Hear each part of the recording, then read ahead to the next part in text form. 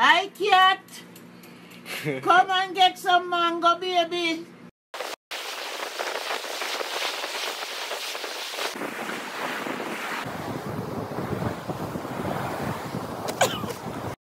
One, two, 1, 2, 3.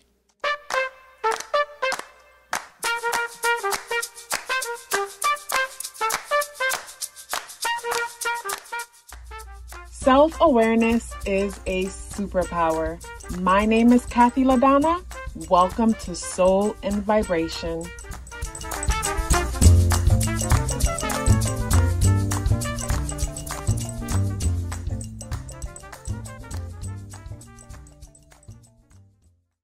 I hope the free thinkers are doing well. And if you're not doing well, I'm happy to remind you that you are the most powerful person that you know. You are the most powerful person that you know because only you can create your reality. Hey guys, today is Monday, Moon Day, August 12th, and the energies in the day adds up and reduce to number 1 vibration. If today is your birthday, happy birthday. So when it comes to the spirit energy, like since Thursday, all of the spirit animals are in the reversal position. So I'm gonna mix up the cards a little bit just for the heck of it, and let's see what spirit medicine guidance we have for today. And it's the hawk. And I mean, I guess it makes sense with Mercury energy in retrograde. And like with the hawk, like, so say the hawk spirit come out in this way. When the hawk is this way, I think of the mind energy, the mind element. And when I look at the hawk, I think of the hawk, you know, in the sky soaring and looking to zoom in and pick up some food, whether it's a fish out of the water or maybe a field mice or something. It's looking for food. And in the reversal position, when it comes to spirit medicine energy to bring balance to the day, this brings me to introspection. This brings me to going within. This brings me to not needing to look out. So it's like don't look for your food outside of you. Look for your food within. So this brings me to me coming to a realization, and I've shared it with you. The affirmation that I'll say is that the security that I seek in the world only exists within me. And it's like when we think about life, like our whole world, our whole reality is created from the inside out. Our whole reality is experienced from the inside out. If we want to change our world, we change ourselves on the inside first. So when it comes to today's energy, it brings me to the importance of going within. And that's easier said than done until we fully understand it. And for me, what that might look like is, say I was watching something on, I guess I was on Instagram, and I came across this funny skit, and this guy was saying that he never argues with anyone because he doesn't care about anything enough. Like he said, you have to care to argue.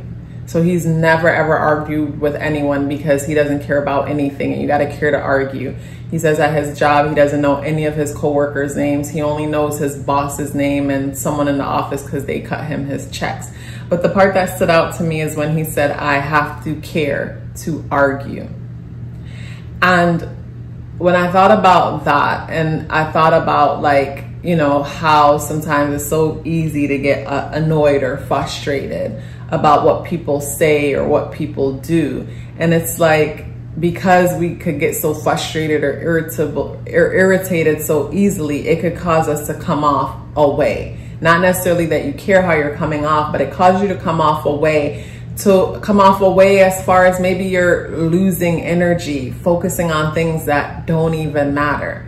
And it's like all that can change based on what's happening within you, which is how you perceive to see things, how you perceive to see the world.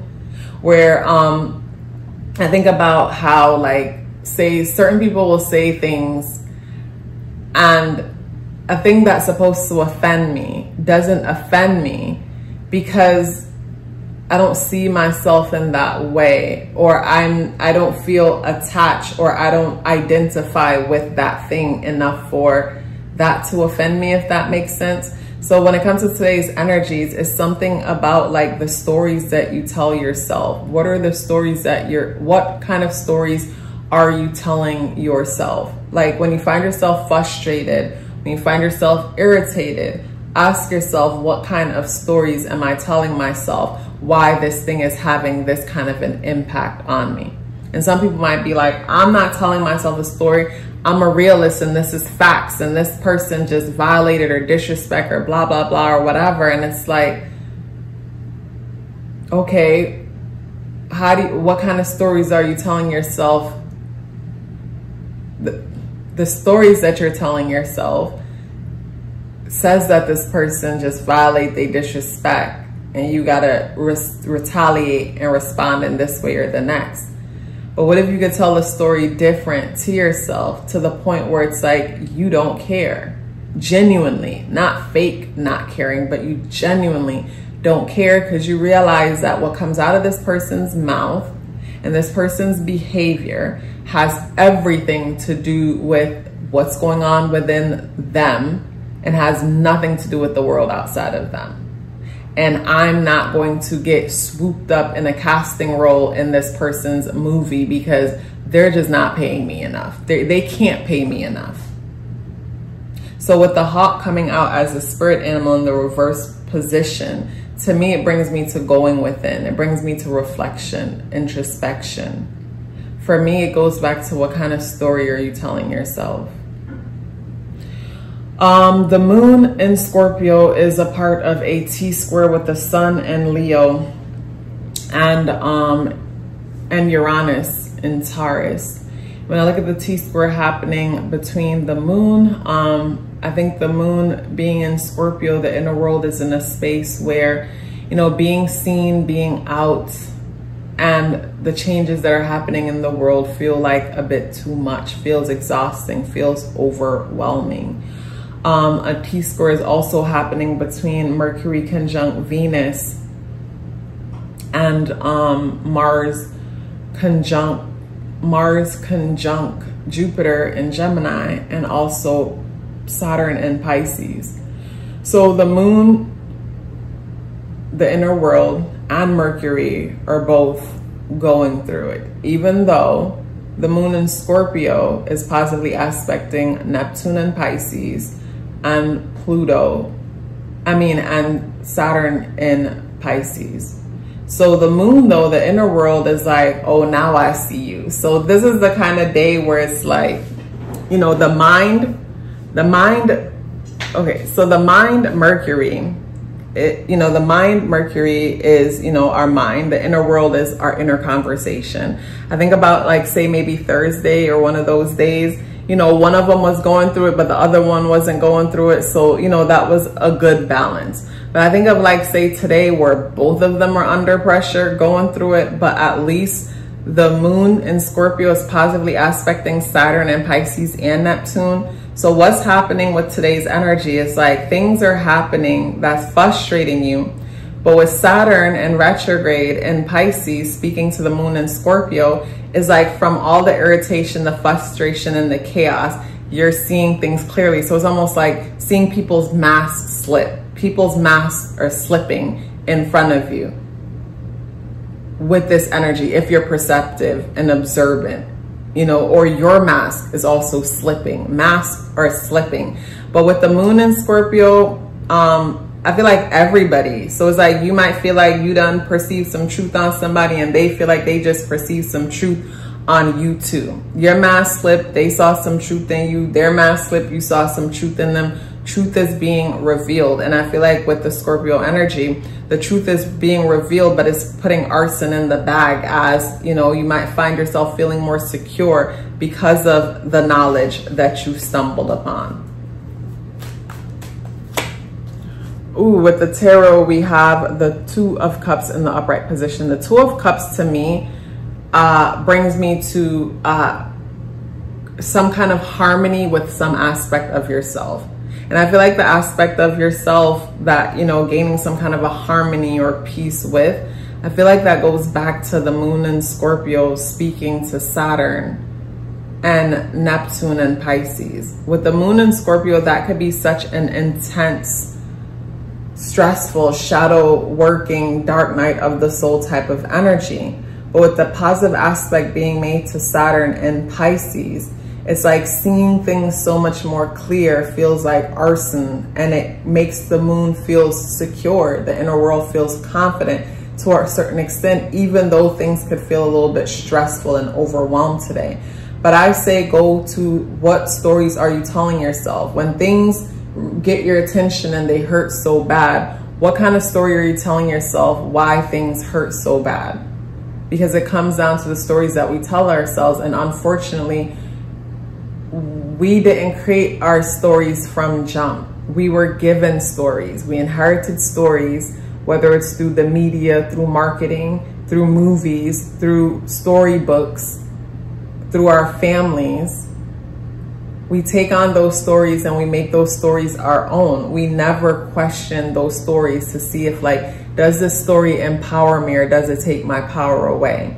Does this story put me in a fearful vibration to allow my energy, like a battery, to be harvested? Because there are certain beings and entities that govern our world that needs me to be in this fear frequency so that it could feed off of my energy like a vampire. Where if I shift out of that frequency, even though I have no control over everything that's happening in the world, me shifting my frequency changed the station, and I'm no longer in alignment with what they're in alignment with, so they can't control me, they can't touch me, they can't catch me. So it's all about energy, and life is an energy game, and it comes down to what kind of stories are you telling yourself.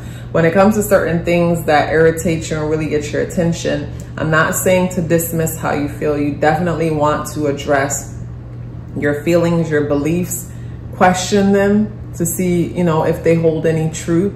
And once you address them, shine light on them and question them, and you realize they hold no truth, you want to create new affirmations to replace them. And you want to make sure your affirmations are only made with positive words. A negative word affirmation is like, I'll never be broke again. To me, that's a negative word affirmation, opposed to say, I am always abundant. I will always have enough. So today's energies add up and reduce to number 1 vibration. So there is some kind of a new beginning or new perspective or the opportunity for that. I feel like that might be a certain aspect of yourself. It's like some kind of a unity happening with, to me, I think of like accepting. It's like some kind of a self-acceptance, I feel, is the new beginning that happens today. Mondays are days that tends to be a little bit more intense and emotional than others. I feel like with today's energy, it is an intense energy, but something about it feels a bit numb. And with the hawk energy in the reversal position, go inside yourself, question what it is that you're feeling, and reflect on the stories that you tell. You know, I think that is something that would be really beneficial for today. You guys, it's such a pleasure sharing these messages with you. Hey guys, I want to share with you 7 benefits of getting a numerology natal chart awareness coaching session. The first one is understanding your internal programming. The second one is becoming more clear about your purpose and passion. The third is setting goals for success. The fourth is awareness of strength and areas of improvement. And the fourth one was foundational for me, because whenever you're aware of your weaknesses, no one can use them against you. And when you're aware of your strengths, that makes you unstoppable. And that is why I say self-awareness is a superpower. The 5th benefit is removing obstacles. We first have to become aware of a thing in order to remove it in the first place. The 6th benefit is understanding relationship dynamics. We don't have to change the people in our lives. We have to become aware of ourselves and start from there, and everything changes. And the 7th benefit is upcoming transits, if that's something that you would like to look into because you're planning for something or you just want to be aware. So if you're interested in booking a numerology natal chart awareness coaching session or learning more about it, the link to book or the link to send me an email for questions are both within the description box below. If you'd like to check out my Patreon, where I share exclusive content. The link to check out what's happening on Patreon is in the description box below. Please let me know you're here with me by dropping me a red heart in the comment box below. I would love to hear from you and look forward to seeing you tomorrow. Love yourself as if your life depended on it, because it does. Take care of yourself, and I look forward to seeing you in the next video.